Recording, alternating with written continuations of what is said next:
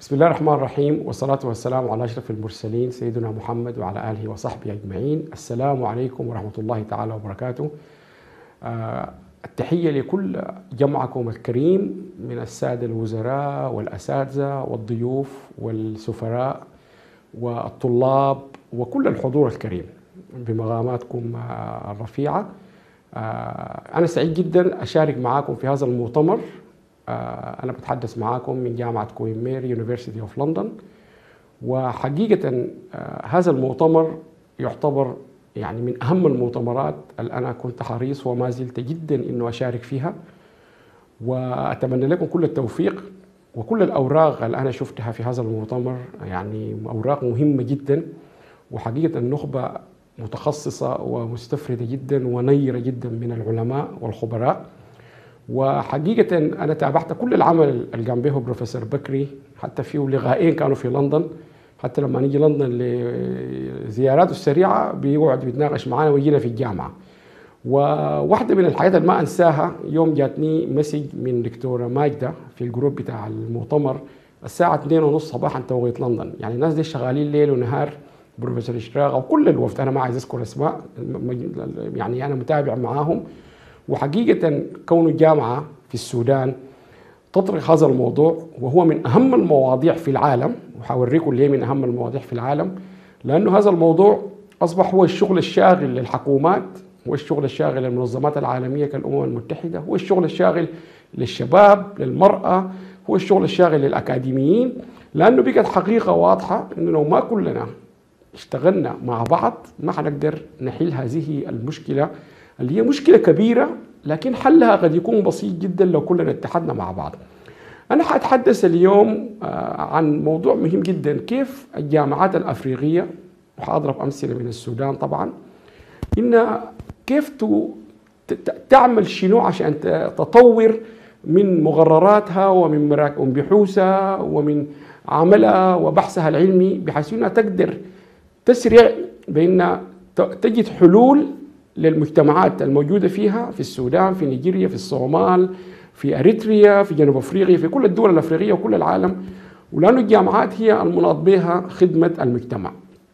أنا البرزنتيشن بتاعي ده يعني حيكون في أقل من 15 دقيقة حسب ما طلبوا مني لجنة المؤتمر، لكن الموضوع كبير وسعيد جدا في أي لحظة أو أي وقت آخر أتكلم عن المحاضرة كاملة، لكن ححاول في هذه العجالة إن شاء الله أن أعطي قدر بسيط من كيف الجامعات الأفريقية ممكن الدور اللي ممكن تقوم به الجامعات في المساعدة في تحقيق أهداف الأمم المتحدة 17 السستينبل ديفلوبمنت جولز والكلايمت تشينج. فأنا حقوم تسويتش لإنجليش، لأنه حسب ما عرفت إنه عندكم حضور كبير من الناس الذين لا يتحدثون اللغة العربية، والسكرتير العام للاتحاد الجامعات الأفريقية موجود معاكم، وفي سفراء وناس كثيرين. وبرضه لأنه خبروني قالوا لي إنه معظم الحضور كلهم يتحدثون اللغة الإنجليزية. So good afternoon everyone. I'm going to start now speaking in English, and I'm very delighted to be here. I'm very happy to join this conference. It's a very important topic. It's a huge topic, and I've been honored to be asked to join this, the organization of this conference. I have met Professor Bakri twice in London. I can see that the organizing committee has been working very hard day and night. I will be speaking in English because I want to make sure the majority of you understand my presentation. I will talk about the role of the universities in Africa and in combating climate change and helping countries to achieve sustainable development. It's a big topic, it's a huge topic, but I will try to do this in less than 15 minutes as the organizers of the conference asked me. But I'm very happy in the future to deliver a much longer version of this presentation. A quick introduction about our organization. The World Association for Sustainable Development is a global forum. We have been involved in work across the whole world, including Africa and in Sudan. We have our famous conference in 2019, Smart Development in Sudan. And we also been working very closely, and we're very proud to be entrusted by the United Nations in helping in lots of projects. This is Dr. Petro Dimitriou, when we jointly organized the famous public-private partnership conference in Geneva, and we have also helped the United Nations to connect with academia across the world, including Africa. You can look at our website and you can browse there. Very quickly, now in the post-COVID-19, and all over the world, we have been affected.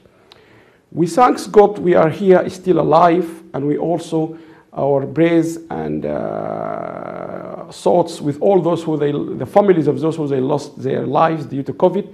But now we all struggled across the whole world, in Africa, in Middle East, here in London, in our universities in the UK, Europe. We simply have no students, or our students reduced by 50%. So after this pandemic, universities, they have to take a lead in rebuilding economies across the whole world, and more importantly, they still have to come back and lead nations in combating climate change and helping their countries to achieve the United Nations Sustainable Development Goals, which are 17. So I'm trying on my talk quickly to talk about what universities they have to do and how to do that, and also about some ideas how universities can transform the way they have been doing before COVID and now after the COVID, because there is still an opportunity for them to catch up.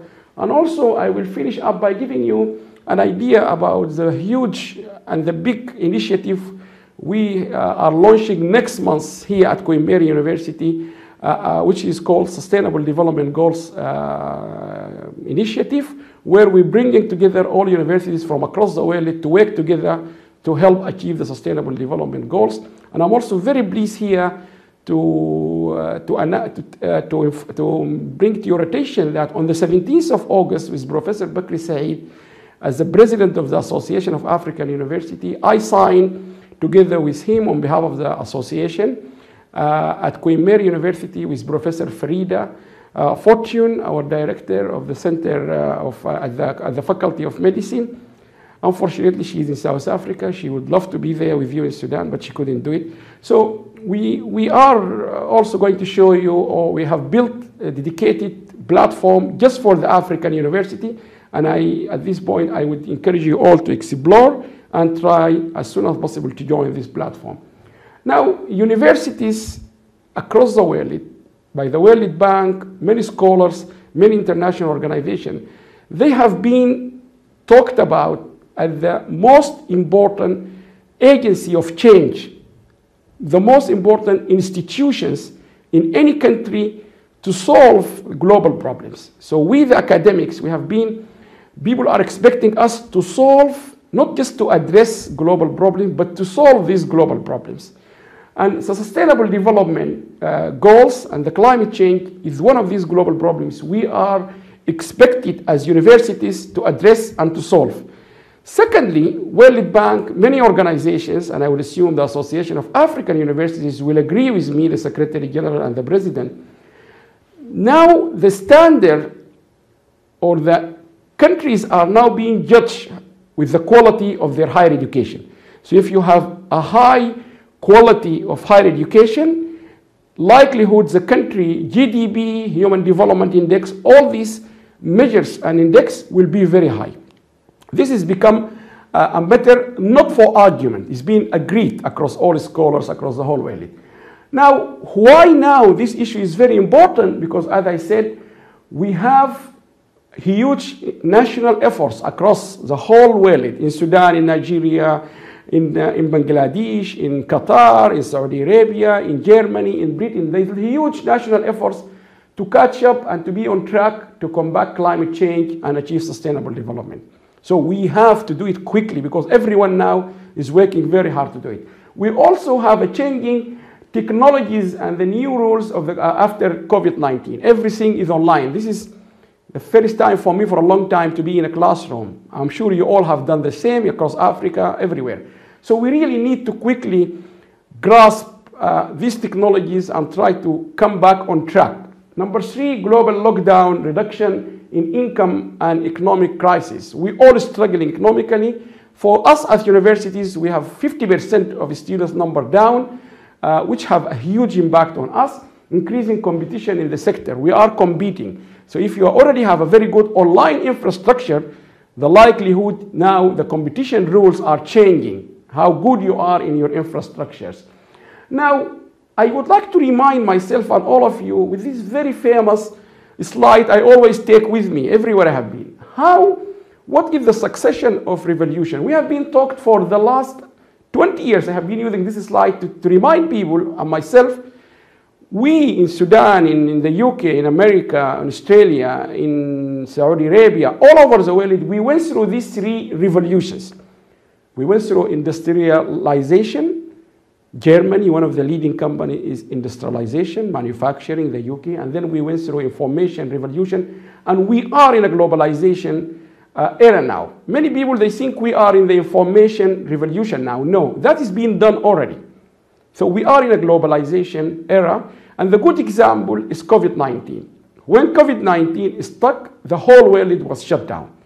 So now we are living together.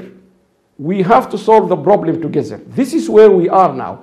So I'm reminding everyone, yes, in Africa, all Africa, the industrialization revolution did not succeed. We are still that small in terms of industrialization in Africa compared to even a country like Germany, but that doesn't change where the world is now. The world is in a globalization state.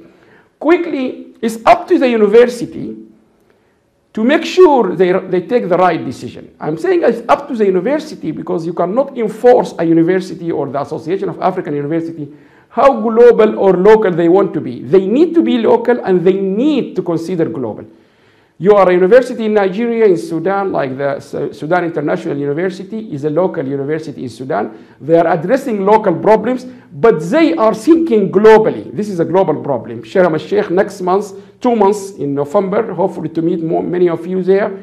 It's a global discussion. What you're doing now is a local and global. So universities, they need to decide quickly and engage locally and globally. This is the SDGs University. I encourage you all to go and browse and join this, which is called sdgsuniversities.org.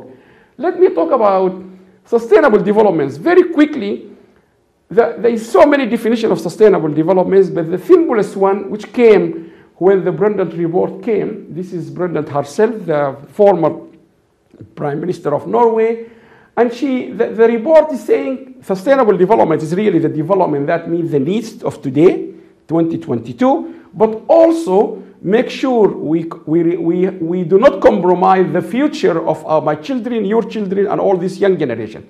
The young generation, they still have much more to live. We need to make sure they will enjoy at least what we are enjoying today. That's the simplest definition of sustainable development. The journey is very long, but what I want to remind people, particularly anytime I'm presenting or talking to people from Africa, or particularly from Sudan, this report, the mastermind, the one who drafted this report, of course, in this committee by the United Nations, the Africans have already been here. Sudan, نترحم عليه Dr. Mansour Khalid, who died 2 years ago, 3 years ago actually. He's the one who drafted, according to many sources, he's the one who drafted this report.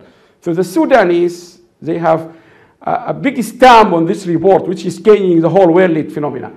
Algeria was also involved in this committee. You can look at it. So the president was Brendan, and the vice president was Dr. Mansour Khalid. He's a Sudanese. And the important thing is, our children now, they need to also learn, although we're doing all this for them, but they also need to learn how to take responsibility for their actions so that they do not become adults believing that nothing ever their fault. Why? Because when I was a child, like the age of my daughters now, I didn't have a mobile phone. Now my daughters, they have mobile phone. They're excessively using it. So they need to understand the responsibility in also reserving and conserving this planet with us. In the past, we always say the adults, they have to make sure they do not compromise the future of the young. Now the young also, we need to educate them that they also need to take responsibility with us. These are the 17 Sustainable Development Goals. I know there's lots of discussion. People have talked about them. But very quickly, I identified just one for today, which is number 13, climate action. And the definition there for the United Nations, you can see, it says, take urgent action to combat climate change and its impact. Urgent. And the word urgent is very important. If you look at any problem you are facing individually or as an institution or a country, no matter how this problem is big, the important thing is about a problem is not its solution. The solution is not really, many people think of the solution. But I always argue we should think of how to strengthen our all together to find the solution. Finding a solution yourself will not last, will not be a sustainable solution. To have a sustainable solution to any problem, Sudan International University, they need to work with other Sudanese universities, with other regional universities, like in East Africa. I believe Sudan International University also holding the UNESCO chair for school education in East Africa, and then you have to work with all Africa, you have to work with Europe. This is the important thing. We can solve the problem if we all work together. Now, one of the challenges facing people across the world, not necessarily in Africa, this is the United Nations database itself, which is based in Oxford. If you look here, quickly, the red color, the green color, the United Nations is saying for each, these are measurements of each of the goals. The green color is one of the indicators where the United Nations, they have, or they do have, an indicators or a measurement of how to measure this. The yellow one is where they have this indicator, they have a measurement, but not accurate 100% like the green one. The red one is that's where the UN itself is saying we do not have adequate or we are not very much in control of the measurement of this particular target. So if you look to number 13, the climate change, there are 1, 2, 3, 4, 5, 6, 7, 8 indicators or measurement we have to look at them to ensure we achieve the United Nations urgent action for climate change. You can see 3 of them are green, but there are 4 of them which are red. That means we don't know exactly the measurement, and there are 1 in yellow. So from the start, we do have a problem, not just Sudan and Africa, but worldwide. The second thing is most of the statistics, even here in the UK, we have access to International Monetary Fund, United Nations, UNESCO, all of them. And I believe maybe some people in the room from this institution, they do not have all the data available for African countries. If you look to Sudan, you will not find all the birth date, number of kids going to school, women, and so on. So there is an urgent issue by universities to try to solve this problem, make sure the data is complete. And secondly, most of this report, you may find some data is estimated. It could give you a good example from the United Nations report itself. The United Nations currently not aware of data for this indicator. Which indicator is a very important indicator? Ensure inclusive and equitable quality education and promote lifelong learning opportunities. So when I talk to you about this indicator, which is one of the UN indicators for education, you will say to me, Allam, but the UN itself said they are not aware of data for this. Where I'm going to get the data? So the challenge is huge. I appreciate that. I acknowledge that. Even the UN is acknowledging that. But still, with the academics, we need to find a solution to this one. Now, another issue, climate change is not the major and the only issue facing the whole world. There are other issues, and Sudan and Africa really suffer from all of them, I think. Energy security and supply. The main problem for African future development and industrialization and if you like, poverty eradication policies is energy. Electricity, in simple words, is a big problem in Africa, and you all witness, because Sudan is one of the 3 countries in that dialogue and conflict about the Renaissance Dam, which is going to be built or already built in Ethiopia, Sudan and Egypt. You can see the political turmoil, and even Donald Trump himself in the White House, he was intervening from the United States on this discussion about energy, because electricity is a major problem. Then you got water resources, conflict and terrorism, food production. But again, climate change is one of them. But many of the scholars have argued in different research that climate change is still one of the major #1 issue facing the world. And I brought this from an example of just one African country, Egypt. Egypt, they have the global challenges, and they put them in a map, and they say, okay, these are the global challenges. What are the Egyptian challenges? And interestingly, #1 globally is sustainable development and climate change. From the Egyptian government perspective, is also #1. So that means, can give you an example, it's an issue. The other issue, by 2030, the United Nations own report 10 years ago estimated that the number of deaths from dependence on traditional fuel, which is predominantly in Africa, likely to be greater than those individuals from malaria and HIV and tuberculosis. If you look to Africa, where we're struggling with malaria, tuberculosis, and HIV, the UN is saying the people who are going to die by traditional fuel, which is the normal way of cooking in Africa, is going to be greater than that number. You will be alarmed. This is the Environmental Performance Index 2020 by the UN. You can see most of Africa is not doing well because you can see the colors. Sudan in particular, where you are now, you can see it is almost in the bottom 10. Unfortunately, I know it's not good to start by mentioning this, but the bottom 10 countries worldwide, the UN call them global air quality, which 10 countries have the worst air quality. If you look to the 10, Ghana is one of them, Nigeria, Sudan, Cameroon, Lesotho, almost five of the bottom 10 worst quality of air are African countries. So this means the task for African countries and universities is very big. Quickly critique our curriculum across Africa, and I think that's a big message for the Association for African Universities, and I know Professor Bakri a couple of times acknowledged that, and he's working very hard to address this issue.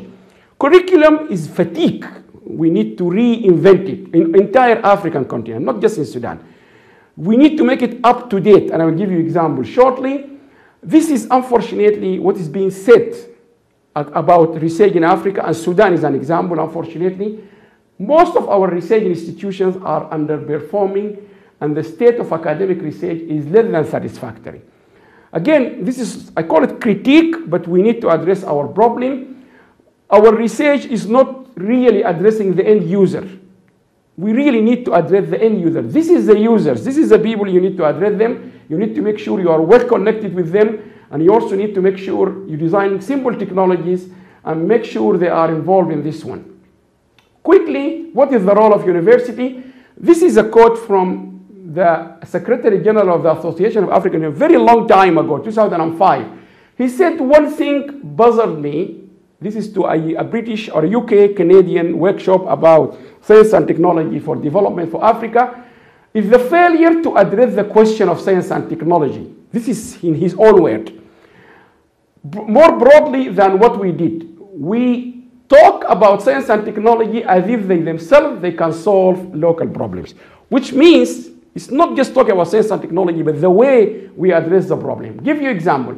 We need to make sure we involve in innovation at the time of vulnerability, develop connecting teachers, the teacher or the lecturer, the professor who connect with the problem with the community, support the students' success and well-being. I have heard some of the stories of where university students, they do not have water, they do not have electricity on campus. So this is completely opposite to what we want universities to do. Number 4, commit to continuous quality improvement. We continuously need to evaluate our quality and commitment. We also have to widen participation and connection with community. We need to be more connecting. We need to be engaging with community. We need to be understanding the issues, how we get students, their families. Here in the UK, as an example, if you are coming from a very poor family background, you could easily end up at Oxford University or Cambridge, because the system, the support to students will enable you to get there. More importantly, how we connect this with community. Because of the time, I will go quickly. I always argue for community should be the starting point for any university transformation process. Community. You do not start from the academics, but start from the community. And then you need to connect the community with the university, and you have to make sure you do not ignore or underestimate the role of the government. So community, university, government, and the most important thing is to have effective communication. By effective, I mean you need communication is a subject we teach at universities.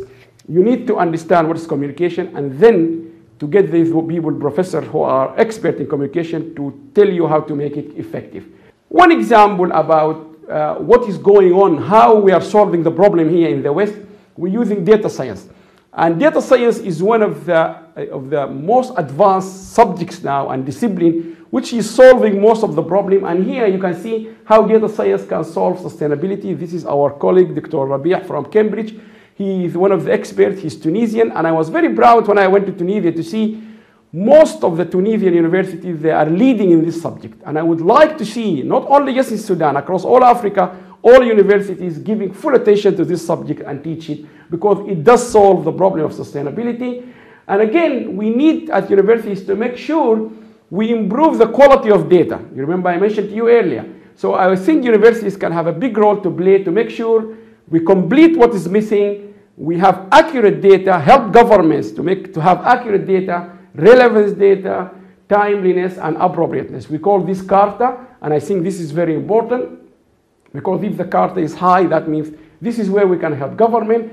Quickly, new models. I think we need to look into issues like applying new ideas and innovation to individual experience, revolutionary, not evolution, search for new paths to combat climate change and achieve sustainable development. Better integration, this is very important, of business and startup policies with overall community development policy. Korea is almost literally 90% based on startups and SMEs. Building of an efficient technological infrastructure, funding as well as managerial entrepreneurs, enhancing local community cooperation and collaboration, and using internationally agreed standards and methods, because remember we said you are living in a global environment and you need to make sure you follow that. I think also the new model I am proposing, it has to be engaging, leading, and following. So we follow the community, engaging with community, and leading the community. That's what the university should do. We also need to look into what I call connective university, which means participate. You need to participate, facilitate, and enable. And the word enable is very good. Tamkeen in Arabic in Sudan is being used. So we need to be a connective university. Participate, facilitate, and enable. We also need to make sure we have a conversation, we are collaborating, and we build a community. So for me, the 3 C's for connective university involve conversation, collaboration, community. This is very important. And also in the conversation, you need to engage stakeholders and government. Always remember, government, government, government, because the government is the government. That means we cannot ignore their role. Whatever that government, we need to get them involved. Now, quickly, why we need to collaborate, because meeting the challenges of to combat climate change and implementation of Agenda 30 needs collaboration. We need the complementary of resources.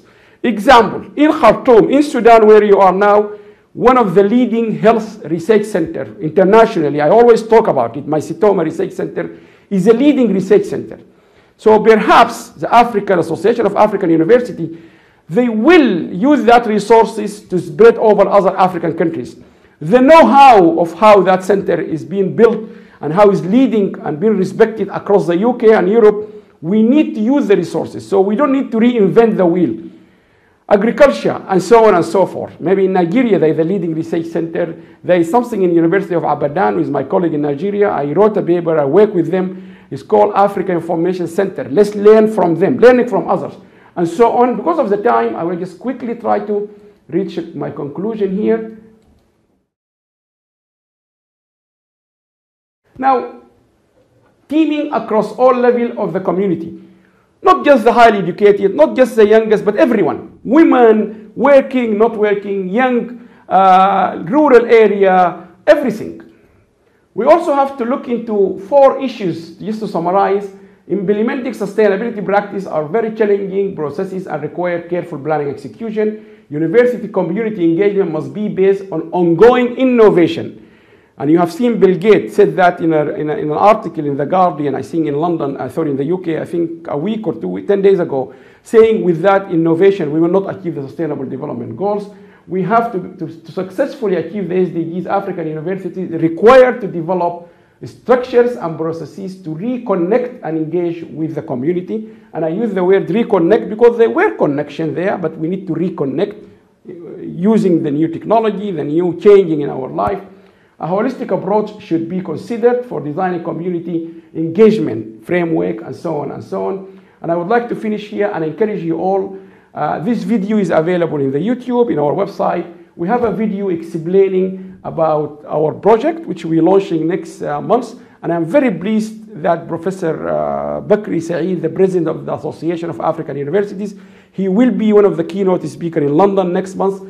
But the website is there, and I encourage you all African universities to join both of them, the African Universities platform and the World Leading Universities platform.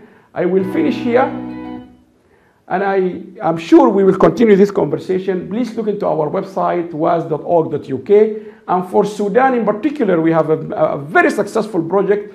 Even the United Nations, in Geneva in 2018, they talked about it as one of the very successful diaspora project. Has nothing to do with politics. It's called Sudan Knowledge. Please go, everything is there. Everything we do is videos, lectures, notes, and I wish you all the best. Assalamu alaikum.